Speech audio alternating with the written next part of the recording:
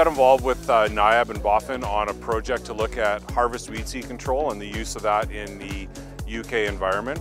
That started about 2 years ago with just one project, one piece of equipment with NIAB, where they were testing a case combine equipped with one of our seed mills.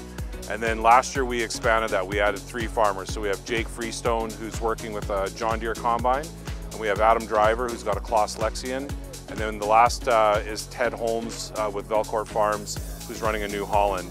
And for this coming season, we've added a 4th farm, which is Keith Challen, and he's running a Fendt Ideal combine with all of them have one of our seed mills on. So the first couple of years was really interesting. I would say we're still learning to put the data together, but we were able to collect a good amount of information. There was a little bit of kind of maybe a unique situation last year with blackgrass where maybe more of the seed was retained at harvest than would normally, but we did see good positive results on blackgrass where we saw some increased kill rates. But we need to repeat that because blackgrass was probably a little bit different maturing than a normal season. But with brome and ryegrass, we saw very good positive results where both of those weeds were at time of harvest still on the seeds were on the plant, so we were able to harvest them and we got good control with both of those. This year what we're trying to do is, with BOFIN's help, we're trying to organize a number of farmers. I think it's 50 farmers we're trying to get to do seed counts on their farm to look at what the available seed is at the time of harvest so we can start to get our kind of collective thoughts around how effective can we be when we're trying to put the harvest together to actually harvest these weeds. Because in order for our mill to kill the weeds, we have to put it through the mill system. And that means they have to be harvestable weeds. If they've dropped their seed before harvest, we're not able to do that. So this project that NIAB and BOFIN is coordinating to count weed seeds prior to harvest is really important to get an understanding and a baseline of that information.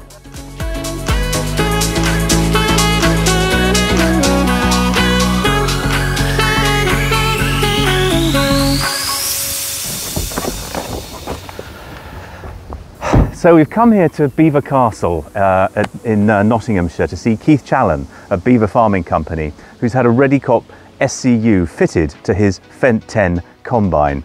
So let's go and find out how they're getting on.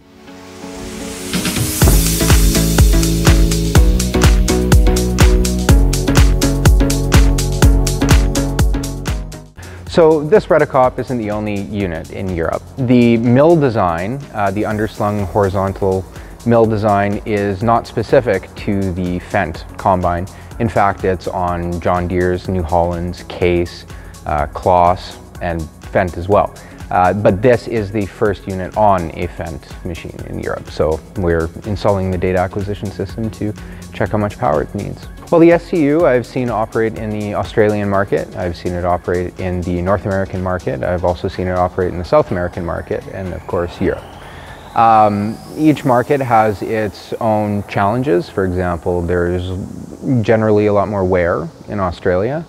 North America, many hours on it, very similar to Australia in many ways, but heavier crops. So in that regard, it's more similar to Europe. Europe has the heaviest crops that we'll see, but generally the lowest amount of wear. This particular unit is a fairly standard unit, actually. The mill system is a mature product. The chopper system is also a mature product. And so there's not a lot of tweaking that we're doing. We're basically just installing and quantifying the power requirements in normal harvest conditions.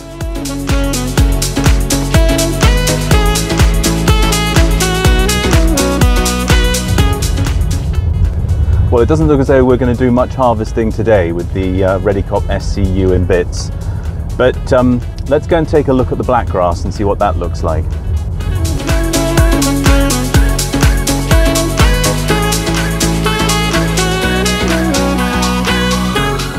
So we're in a field of wheat here. This is X-Day's 4th wheat. We're on very heavy clay soils here. So this field in particular is about 89% clay, very high magnesium, and we have poor drainage.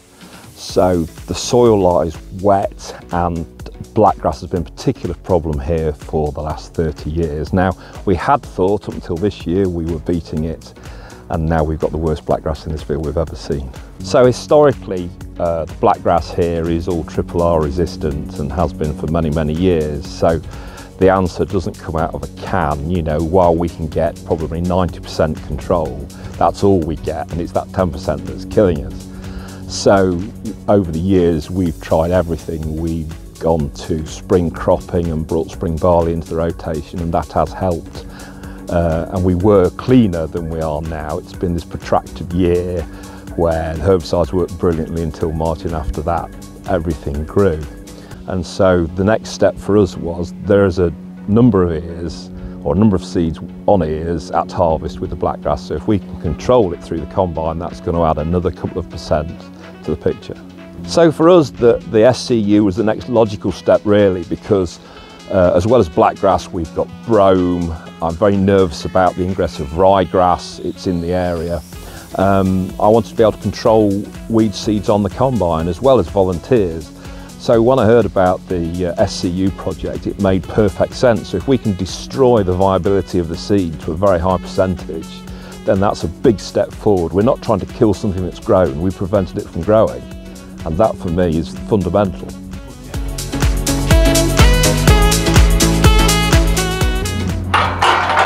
No, that's fantastic, Jake. No, that's really good news. Well, look, we'll be there in about an hour and a half, okay? Great, see you then. Well, that was Jake Freestone.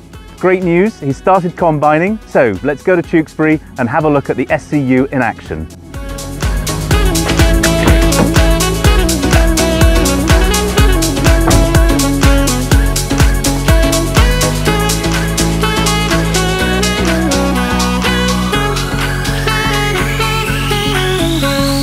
We're here in a crop of hybrid barley. It's hybrid winter barley. We've got a day of combining ahead of us today, which is good. So crop's yielding well, and the noise you can hear on the back of the combine is the Redicrop seed control unit.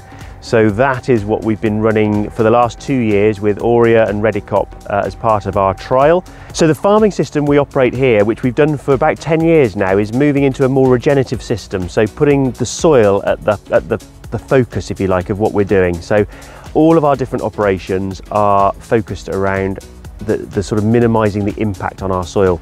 The reason why we're focusing on that is for organic matter reasons. So can we increase organic matter? What effect does that have? And then you have a look at the impact of pesticides on the soil and the soil health, the earthworms, the microflora in there.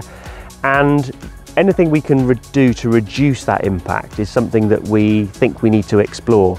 One of those challenges are weeds, and rather than relying on certain herbicides to control those weeds, which we know builds up resistance, we're excited to be invited to take part in this trial to have a look at a physical control method of those weed seeds. So the weed seeds come over the sieves and they are then put through 2 mills which physically crush and crack those seeds, stopping them germinating, and then they get spread with the chaff and the straw on the rest of the field.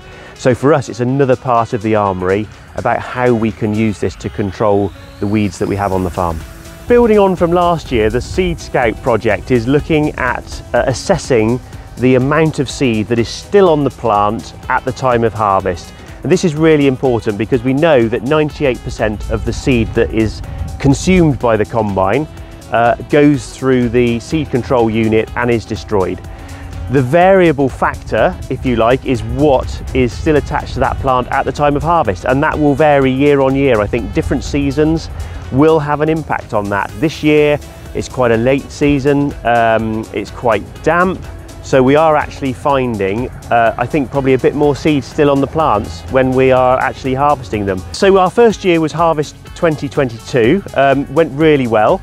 A few modifications for this year in terms of some attachments in the back to make it easier to engage and disengage the unit. To be honest, we run it all the time. We're focused on using this control method to help us with our weeds. So we run it in wheat, we run it in barley, we run it in oilseed rape. We don't run it in beans. It tends to just bung up a little bit in there. But it worked really well last year. Fuel use with it disengaged. We did do some fields, actually. This was one of them where we didn't use it last year. Where it's engaged, and this was on a slightly smaller combine, it was a John Deere 685, was using about 2 litres of diesel more per hectare. So yes, a bit of an extra cost, a bit of an extra carbon footprint, but actually in the grand scheme of things that's a very insignificant amount when you're looking at the overall benefits that this can give us.